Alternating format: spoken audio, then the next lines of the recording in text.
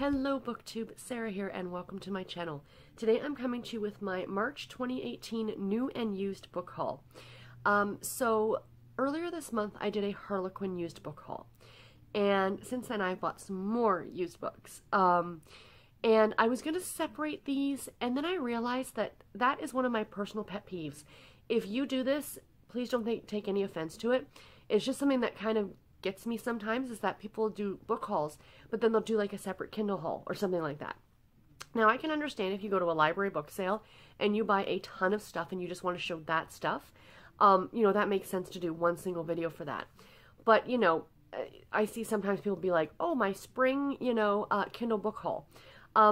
Book is a book, whether it's audio or paperback or hardcover or Kindle or whatever. So I'm just going to start amalgamating my book hauls. If I buy physical books, well, my physical books are always used. Well, I shouldn't say that. I do have some new physical books that I bought, that I'm going to be showing you guys in this video. But I'm just going to start amalgamating everything together just to make it easier. So I'm going to go through all these books. I have a bunch of them to talk about. I do not know a lot about all of them, so I do apologize for that. As you guys know, I'm a big sale buyer. And, you know, so that's why I picked these up. And with the Harlequins, a lot of them, as much as I'm going to be reading them all, of course, I also buy them because I'm collecting, you know, the physical copies. So let's start off with the Kindle books, and then I'll move on to the physical books. So the first book that I bought was Brooklynaire by Sarina Bowen. This is book number 4 in the Brooklyn Bruisers series. This is a series I read the first one of last year, and I really, really enjoyed it. It was fantastic. And I'm very much looking forward to this one, and I believe it went on, did it go on sale? I don't think it went on sale. I think I paid full price, like $4.99 or something for it, for Amazon, or for the Kindle, which, you know, for me to pay full price for a Kindle is difficult. I have to really like the book to want to do that. So, yeah, but I did pick this one up, and I'm looking forward to it. And then I decided to use some of my Harlequin reward points, and I bought myself some books. I got Spicing It Up by Tanya. This is a Harlequin flipside novel.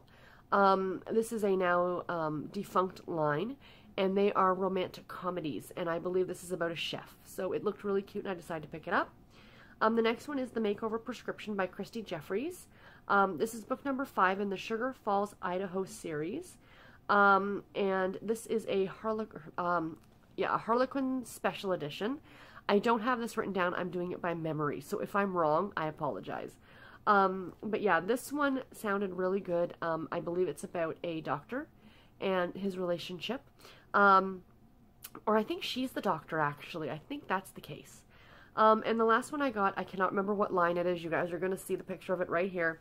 I bought these way at the beginning of the month.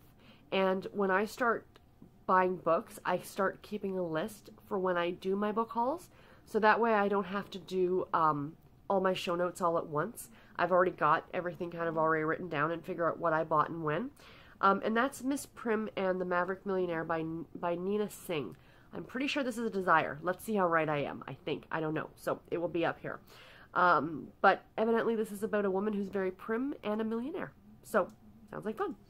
And the next one I bought is The Cafe by the Sea by Jenny Colgan.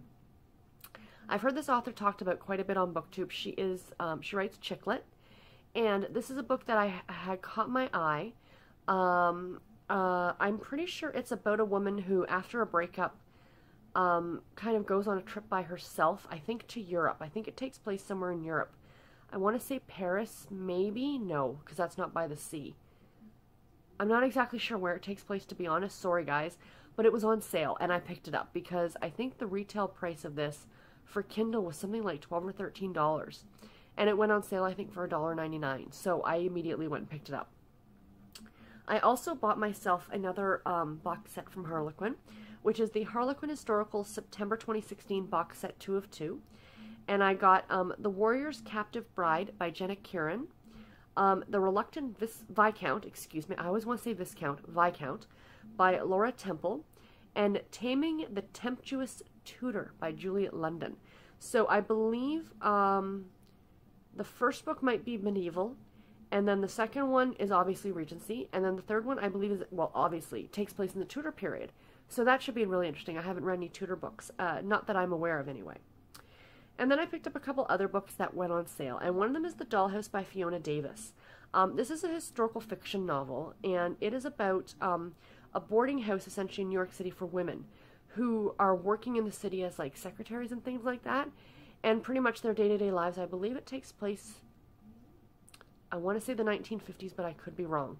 But it looked really good, and I had it on my wish list on Amazon, and it dropped in price, so I went ahead and picked it up.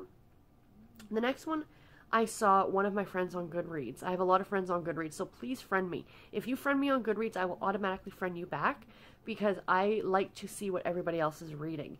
And I love going through my feed to see what everybody's reading or has marked as to be read or what have you. And I saw this on somebody else's, and the cover looked really cute. It's called Beginner's Luck by Kate Clayborn, and I believe this has something to do with a lottery win and a group of friends. And I think it was like 99 cents, so I immediately went ahead and picked it up. And the last of my ebooks is I just love the title of this book, guys. To Scot to Handle by Grace Burrowes. This is a historical romance, a Highlander romance, I'm assuming, from the word Scot, as in Scottish. And yeah, I'm looking forward to this one. Again, it's one that I saw drop in price. It looked really cute, so I immediately went ahead and picked it up. So, let's jump in now to all of the used books that I bought. Sorry, let me rephrase that. New and used physical book haul, or physical books of this haul, excuse me. So I found, very exciting, a new to me used bookstore not far from me. It's in one of the suburbs, it's in the same town that my parents live in, and it's literally down the street from them. And I didn't know about this shop, but I was kind of Google searching, you know, used bookshops in the area, and this one came up. And I didn't realize that, you know, it was what it was.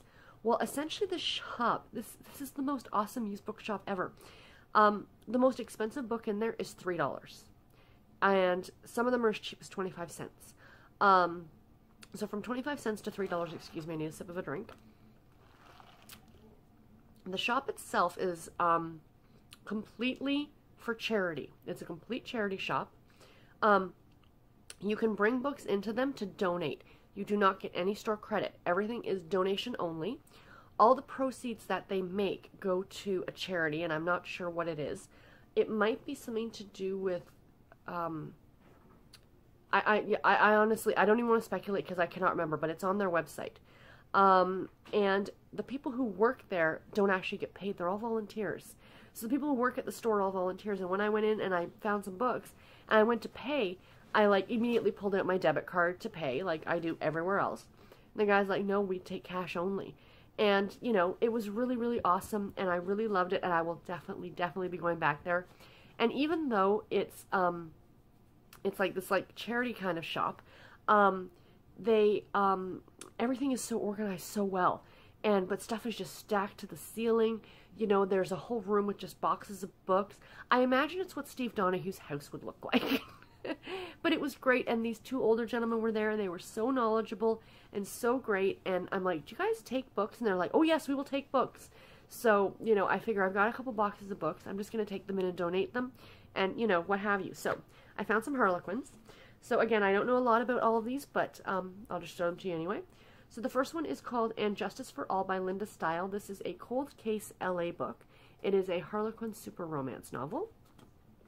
The next one, this one is in pretty much brand new condition. It is Lying in Your Arms by Leslie Kelly. This is a book in the Forbidden Fantasy series, and this is a Harlequin Blaze. I love these ones so much. The next one is a Harlequin romance. Except for the spine, it's in really good condition, and it's Rescued by the Millionaire by Cara Coulter. So that one looks really cute. And then I got No Ordinary Hero by Rachel Lee. This is a Connor County novel, The Next Generation. He looks very intense, doesn't he? This is a silhouette romantic suspense novel. And last but not least, the cover of this one really stood out at me. Another Harlequin super romance, excuse me, it's called Calling the Shots by Ellen Hartman. That one looks really good. And this is part of the You, Me, and the Kids series. But this is one of those series that you do not have to read in order. It just so happens these are all books that have, you know, like a single parent kind of aspect to it. So yeah, so it looks really cute. I believe this is something about hockey. That she's a hockey mom and he's the coach. So, sounds really cute. Be a great winter read, I think. So that's those ones. The next place that I went was to my library because I actually had to pick up a book that I had on hold. It was an actual physical book I had on hold. I know, weird, but it is a nonfiction book. It's you can go ahead and giggle. It's a yoga for dummies. But I like looking at those to get ideas, and I do scan some of the pages and stuff like that. But anyway, it's my library. My branch is very, very tiny, and the great thing about the Toronto Public Library system is that I can put a book on hold online, and no matter where it is in the system, they will have it delivered to my local library. Now, if you don't pick up that book, you get charged $1 for, you have a week to pick it up. And if you don't pick it up within that week, you get charged $1. Because of course, it's costing them to deliver that book to your local branch. But anyway, they have this little cart in the front that they have like for sale stuff. And the Harlequin books are all only 25 cents each. So I spent a whole $1 and I bought 4 of them. So these all have the library sticker on them, which is a little disappointing, but for 25 cents, I'm not going to snub my nose at it. The book is still perfectly, able to read. So the first one is another Rachel Lee book, another Connor County Next Generation book, and this is The Final Mission. So that one looks really, really good. Kind of yellowed. You can see it's been sitting in a window or something. The next one is a desire novel, and this is The CEO Daddy Next Door by Karen Booth. The romance sticker on it. And, the library sticker on the back. But again, I really don't care. There might be a way to take these off, but it is what it is. They're ex-library copies. So what? The next one is a love-inspired suspense novel. And this is Covert Justice by Lynn Huggins Blackburn. That one looked really good. And the last one is another romantic suspense novel. And this is Cooper Lake Secrets. And this is by Marilyn Papineau. She writes some really, really great suspense novels. Highly recommend her. So yeah, I'm looking forward to that one. So those are my library books. And then the husband and I went to Walmart yesterday to do our grocery shopping. And I always go look at the books, even though I'm always like, I'm not going to buy any because, like, clearly I can get these Harlequin books for 25 cents a piece. But I decided to treat myself because I haven't been feeling well, and they're 3 for $15 at Walmart for brand new Harlequins. And yeah, it's $5 each, but I thought, you know what, again, I'm treating myself. And these may or may not ever show up in a used bookstore. That's the thing with Harlequins, is that, you might see that book, and unless you buy it as a Kindle edition, once it's on the shelf for that month, it's gone. And, those books are gone, and unless you happen upon it at a used bookstore or you find it online, you're not going to find it again. So I actually picked up some of the books that I've been talking about in my Harlequin Anticipated Reads. So I thought maybe once a month I'll treat myself to 3 books, 3 brand new books. And there's just something about having brand new books, isn't there, guys? So the first one I got is actually one from March. And this is Killer Secrets, again, by Marilyn Papineau, a Harlequin romantic suspense novel. I talked about this one in my March Anticipated Reads for Harlequin. This one, the main female character, her parents are serial killers. So that one sounded really good, so I decided to pick that one up. And then the next 2 are actually from the April Anticipated Reads that I just did. With Harlequin, they kind of space out when books are released. They will say on their website they're coming out on the 1st of the month, but sometimes they're released about a week or so early.